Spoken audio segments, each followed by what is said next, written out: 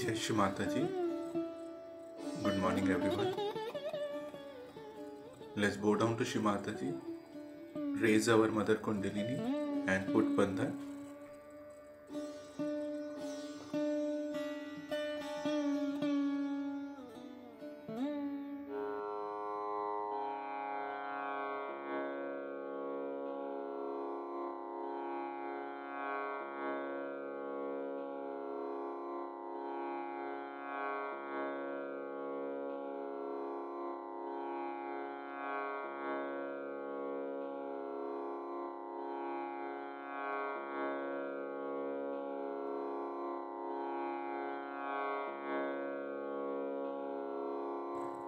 Shri Ganesh Mantra.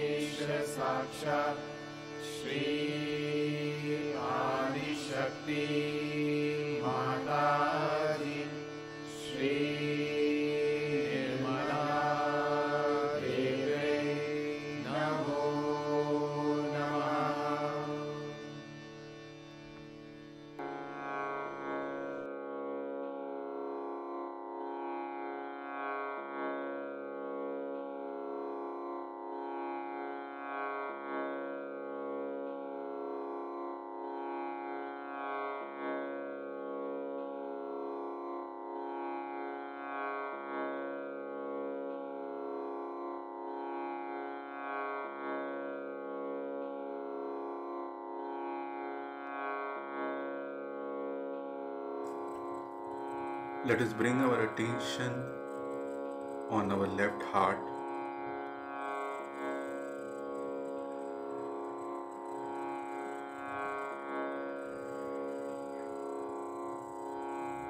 Shri Mataji, kindly come into our heart.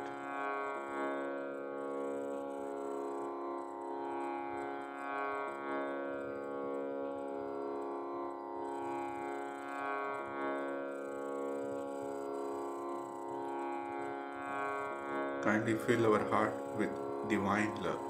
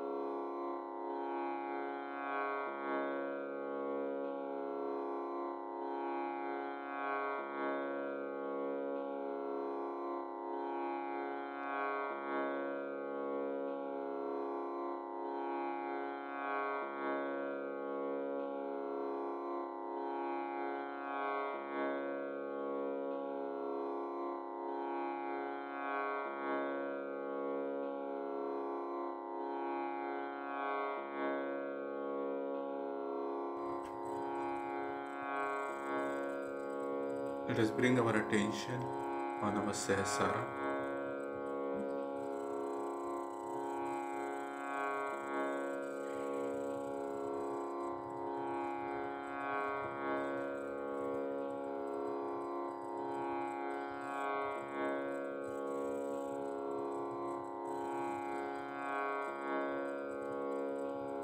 Shri Mataji,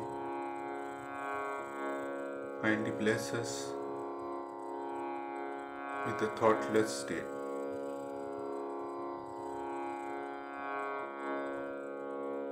Kindly bring us into present.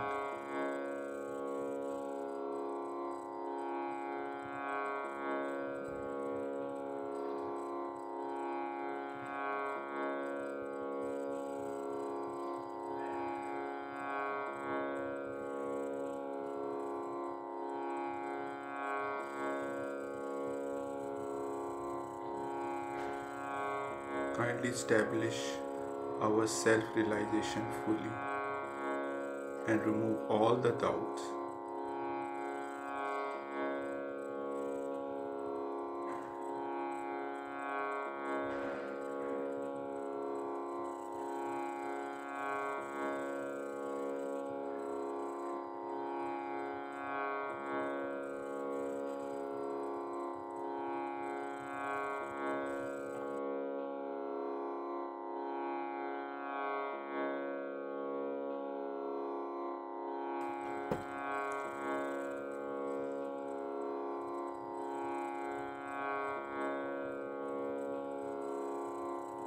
Let us listen to Shri Mataji's speech.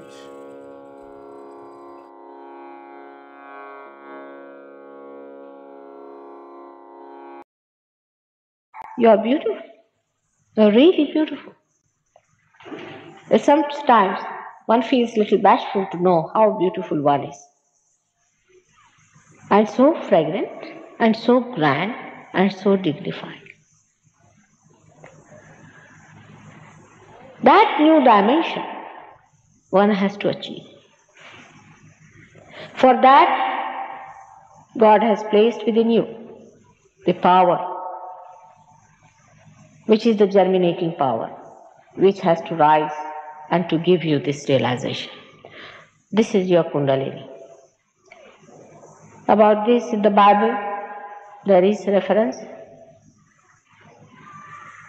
of tree of life. To be nourished by the water of love. This is all prophesied. That He will appear before us as tongues of flames. 2000 years back, Christ thought it was sufficient. People didn't allow Him to speak much. They just saw to it that He would not explain Himself. Very intelligent people. They could not understand the simplicity of Christ. He was the fundamental. He was the foundation. He was the support of this universe. And they crucified Him. Wonderful. He was the Spirit. He came on this earth not to teach you what Moses taught you, because Moses had already taught you what was to be taught.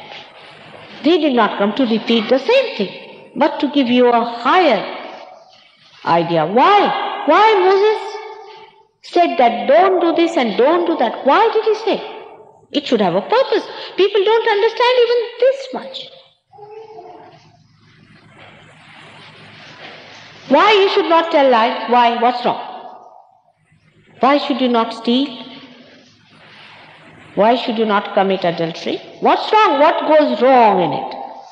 Supposing there were no human laws, there's nothing wrong in it. Do as you please.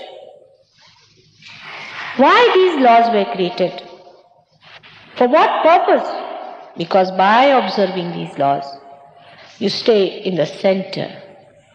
You don't go to extremes. You don't get lost. You don't get attacked by negativity, by people who are trying to exploit you and to torture you, who are against God, who are against your evolution. But then, after all, the ultimate is to get your realization, to become one with your spirit. That's what it was. All this show for what? For example, in a wedding, you arrange everything and everything is bought and the hall is arranged and is all decorated and everything. People are wearing very nice dresses. And there, the bride doesn't appear. So what? It's not a wedding. What is most important is that both of them should get married in the church where everybody is sitting down, or wherever it is decorated, in a temple. Instead of that, all the decoration, if that becomes important and not the wedding, then what's the use? I mean, that's exactly what we are doing about our religions, believe me. I live near one Catholic church, and I have lived always near some temple or a church or a mosque, somehow, all my life. And I have seen them making preparations all the time. Today they are singing beautiful hymns there. They have been singing for the last 2 years. Nobody is bothered about their realization. Their parents must have sung. For generations they are doing the same thing. Very busy, organizing everything. Very busy, extremely busy. They have no time to talk to anyone. They are all preparing. But for what are you preparing, my children? What are you seeking? When are you going to see the bridegroom and the bride? That's what it is, that Christ came on this earth to give the second phase, to show the second phase of evolution is the resurrection. Is the resurrection of your being. What about that? Baptism. You are to be baptized. He came for that. And how many of us are really seeking a real, actual baptism? Again I say, you don't have to do anything about this seeking, you have to just ask for it, and it is going to happen. It's going to happen. It has happened to many, many people all over the world. In England also it has happened. Of course, ups and downs are there. But it happens. It should happen to all of you. That this Kundalini should rise, should pass through all the centers and pierce through your fontanelle bone area. And you must get your realization. All other nonsensical things that people tell you, all other things that people tell you, you may go there if you like. I have no objection. There are people in this country who are doing horrible things like spiritualism.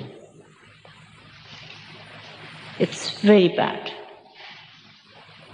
It's the most dangerous thing. It comes in the form of, the people are honest, so they call it spiritualism. Some of them are dishonest, they call it something else. But people from my country can be very cunning, and they call it guru business. Business, it is an enterprise, regular enterprise. If you want to be befooled, I have nothing to say. You go ahead. If you have so much money, go and pay for their Rolls Royces. It's all right.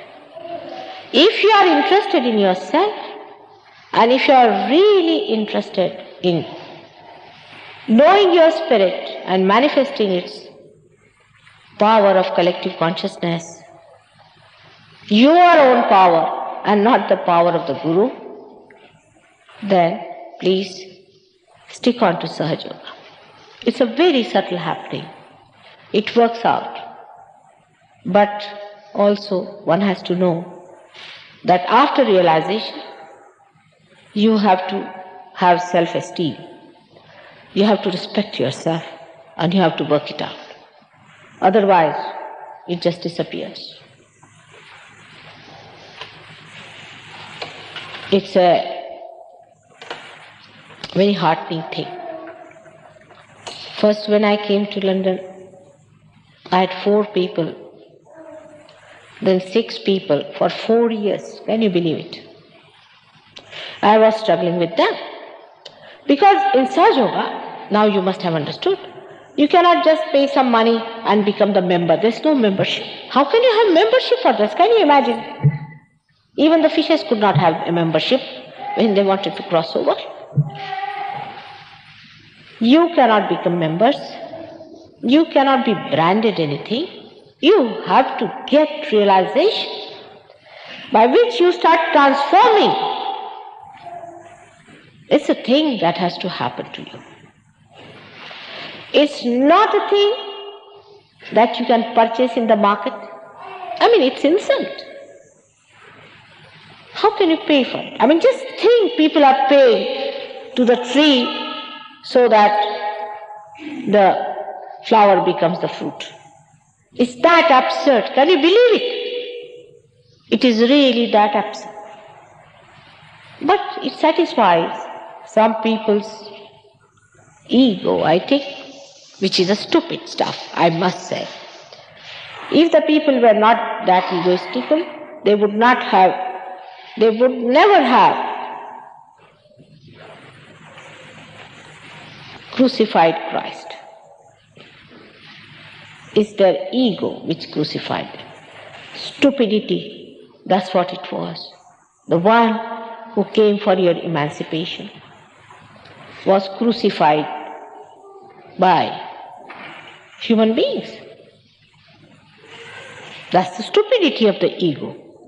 Or maybe some sort of a stupid, or you can say silly, belief that by giving a one pea to the flower, it will become the fruit. That means you are naive. So either it is ego or spiritual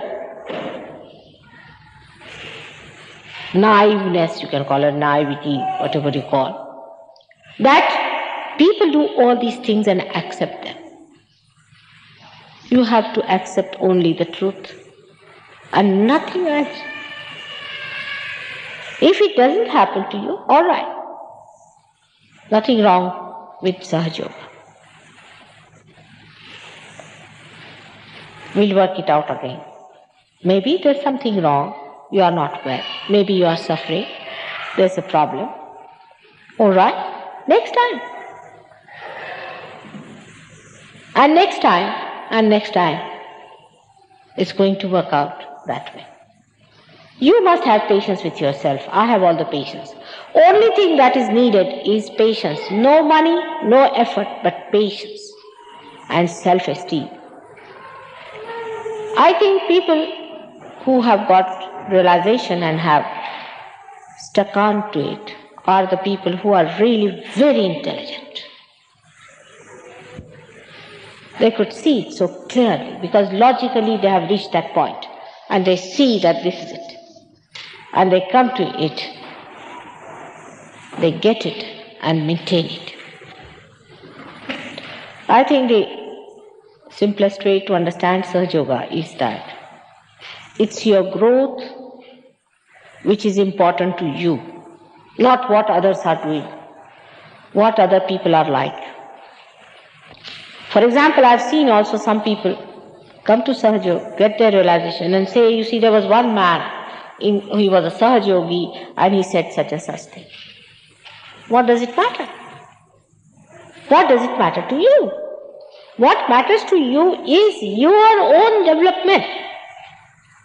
I mean, in the West, you see, people have lots of ways because they are quite brainy people. Their brain is always thinking. So they will try to find out the way to escape. But in Sahaj Yoga, you do not escape, you stand and see for yourself the truth, the reality in the present. Don't escape it. Don't try to escape. That's the only thing.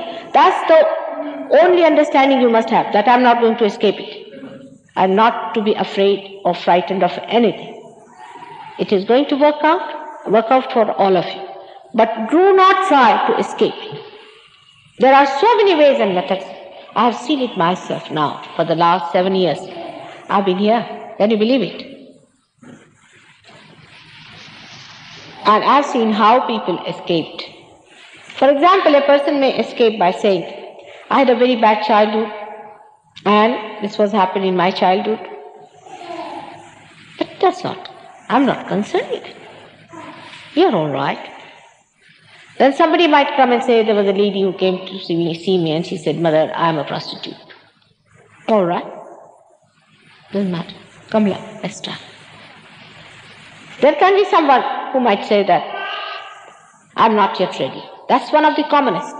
Very common. It's me who has to decide, not you. I will know that. Once you are realized, you will also know. That doesn't matter. As I said, to understand totality of love, total love, you have to know that these are all just specks. The oceans of oceans of love will wash off these specks in no time. But have faith in yourself, that's all. Have faith in yourself. After all, you are human beings. From amoebic stage you have come to this. There must be something special about you, something real about you.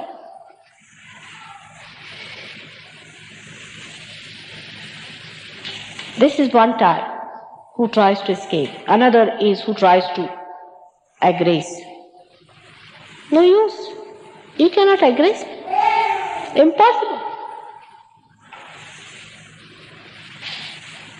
You cannot aggress me. Because I cannot take anything from you. If you shout at me, all right. So what? I'll give you love still. I'm that type. Something queer, isn't it? But I'm really like that.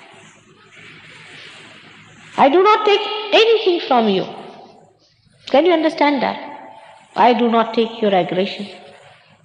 I cannot take it. You aggress me, I absorb it. I have a shock absorber. But by that, you are delaying your own improvement. By the other method of escaping also you are delaying. Avoid these two things. It is you who has to gain, not me. I do not have to gain anything. I am here to give. I give because I enjoy that. I cannot contain within myself that the time has come for you to enter into the kingdom of God. You have to enter now. The time has come. As many as possible have to enter into the kingdom of God. That is your birthright. I have just come here to tell you that and to enlighten you in the sense like the lights which are not yet enlightened are to be enlightened by one light. And if I am the enlightened light, why should you feel bad about it? I wish you could come here and become that. I wish you could raise the Kundalini and do the job. I'll be very happy. I wish you could work this way. Oh, I would love to be your disciples. I have no disciples. These are all my children. The eldest one is now only 98 years old. So, one should not feel hurt. The pride should not be hurt. And that you should not be in any way aggressed. In any way you should feel that I'm trying to exploit you. Because that's the main problem people have, that I'm trying to exploit, but what are you going to give me? I would like to know. Why should I exploit you? Yesterday somebody asked me this question, that maybe if we become like a child, we might be exploited. I said the child can never be exploited. You cannot become like a child. If somebody is an innocent person, then the innocence is the most powerful thing. If Christ was crucified, people think because he was innocent, he got crucified. Do you know, he has got powers. In Sanskrit they are called as, his powers are called as Eka Dasharudra. 11 destructive powers. He is the most powerful destructive personality. But he has powers also to control it. Now that he is going to come back. Not that he is not going to come back, but this time he is not going to get crucified. He is coming back with all these powers. Then he is not going to talk to you or convince you, nothing of the kind, but he is going to work out the other way around. I have to give you counsel and tell you and make you understand that the time has come for you to get this. Sooner you get, the better. The sooner you establish it, the better. I'm sorry today we don't have the chart to explain to you about Kundalini, but these people have got some papers which you can read and understand. And later on, when you get realization, work it out and see for yourself. Do not come here for one day. There are some people who did not get tickets for the drama and have come. Such people are of no use. You have to be people of some quality, of some level. Otherwise, Sahaja Yoga does not work out. It just spins you out. You see, here the question is how many stick on. Not question of how many are coming. Very few people stick on because the quality is judged. Every moment the quality of people is judged. Every moment your quality is judged. Not by me, but by yourself. The quality is judged not by me, but by you. You yourself will know that you have this problem. As soon as there is light within, you start seeing the problem yourself, and then you know that this is the problem. And you are not identified with it because you are separated from it, and you start curing yourself. I do not judge you at all. So this is going to happen, and when this happens, then know that you have to get transformed to that beautiful thing which is being promised by all the sages, all the scriptures, and all the great incarnations on this earth, by which you will know how every religion is integrated, every incarnation is integrated, and how these people are all related to each other, and all are one family, those who are incarnations, while we are unnecessarily fighting among themselves, and how they are in unity and a complete concord among themselves, while we are just fighting that this is mine and this is mine. For this, first of all, your integration must take place. And that is a condition. If it does not take place, again we'll work it out. We cannot argue it out. We cannot do anything of that kind. It has to work out. One thing I would request. Yesterday we had a little problem with someone who came quite drunk. You see, It is the awareness which is going to be enlightened. If you are drunk, it's going to be difficult. If anybody who is drunk in this group, please be careful. You better go at the back if you are drunk. And I don't know if drunk people know that they are drunk or not. But the fellow was drunk, no doubt. And everybody told me that he's drunk and it was horribly bad. So I would request you, such a person who is drunk should go at the back and somebody else will work. They need little intensive understanding. So this is what it is.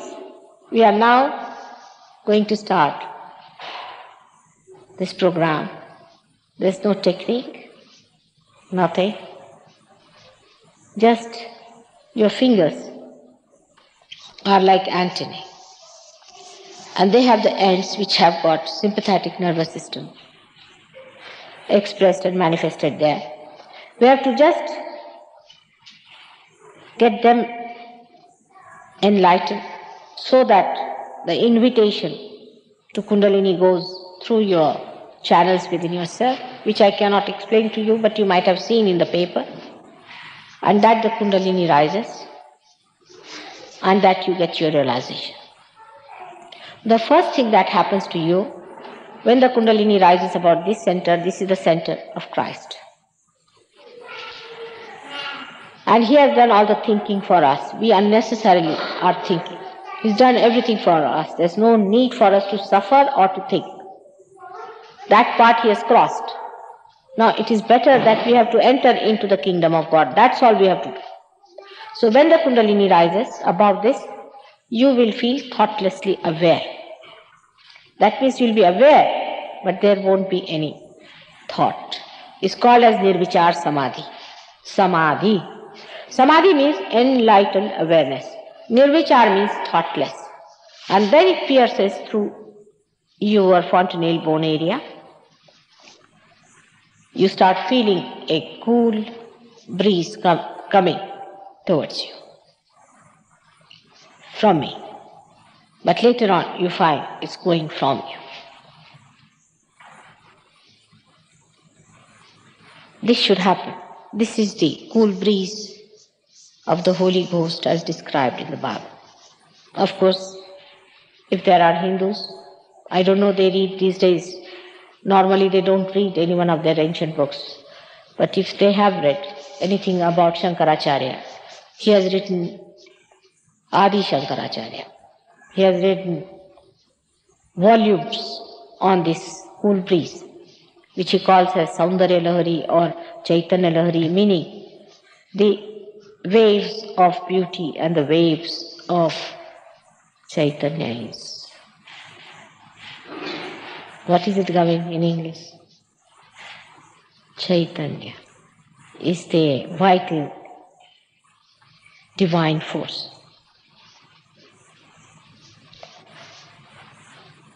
Chaitanya means awareness, and Chaitita is the person who is enlightened, and the one who emits these vibrations, cool vibrations, is the one who is a realized soul. We have many children in this country who are born realized. And I have met some human beings also who are born realized, but they are rather difficult people. I don't know why. Though they are born realized, they get possessed by their ego sometimes, and they are not that evolved as they should be. And they start behaving very queer, in a very queer manner. And their behavior can be sometimes so shocking that it's most surprising, and they mesmerize people, and they take to all these things to assert their influence on other people. It is a very surprising thing that those who did not get realization through Sahaja Yoga, who were born realized, have not been able to express themselves sometimes, and then it's felt that they had a knowledge which was not complete about it, and they felt they were different, and they tried to assert on others their ways and methods by learning mesmerism and things like that. It's most surprising, but we have someone here already who is a realized soul, who is here, who was possessed, who came here, got cured, and she's all right now.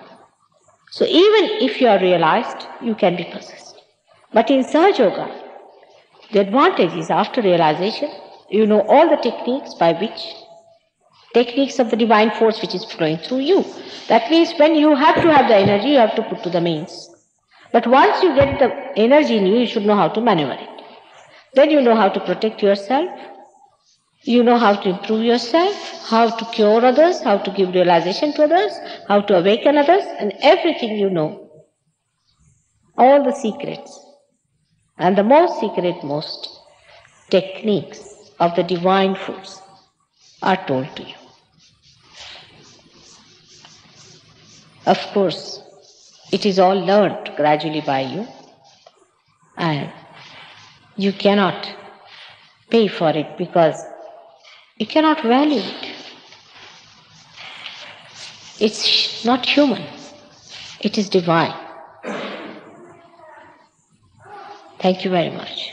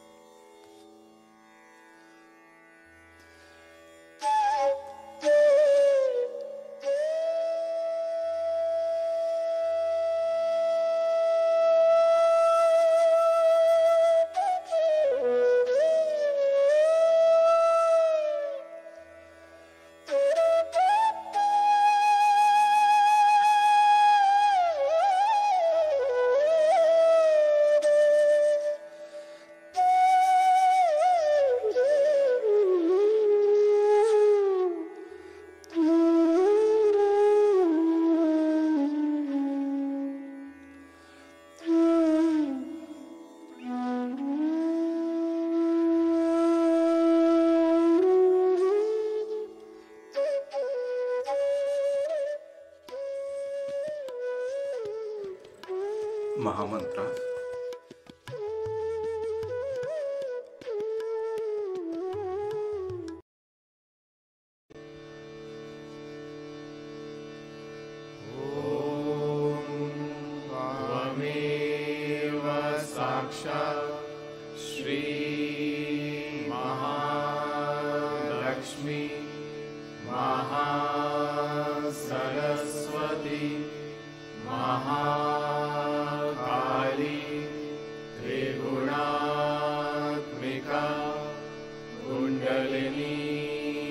साक्षात् श्री आदिशक्ति माताजी श्री निर्मला देव्यै नमो नमः।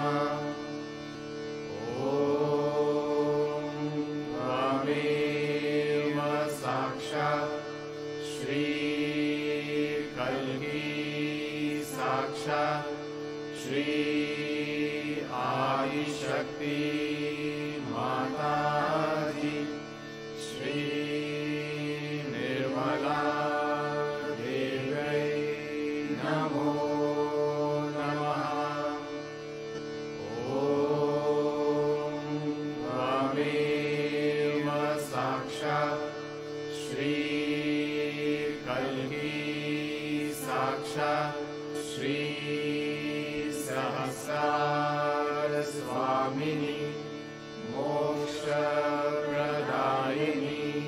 माताजी श्री निर्मला देव्यै नमो नमः।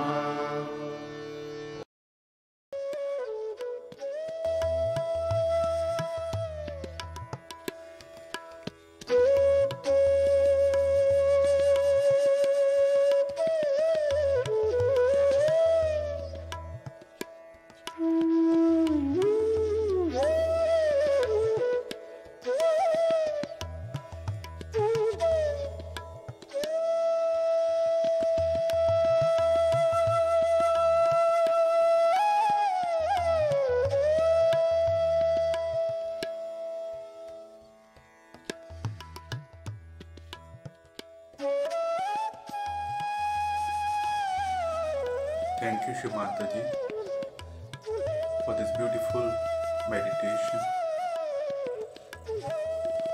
Thank you again and again.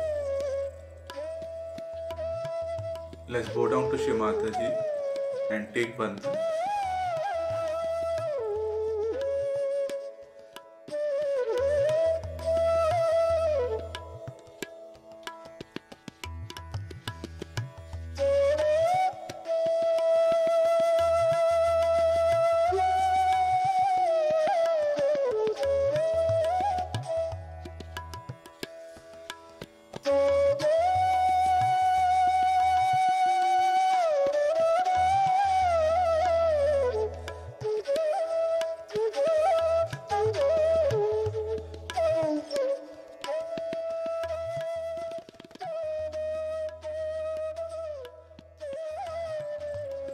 We will continue our morning meditation tomorrow, same time. Jai Shri Mataji.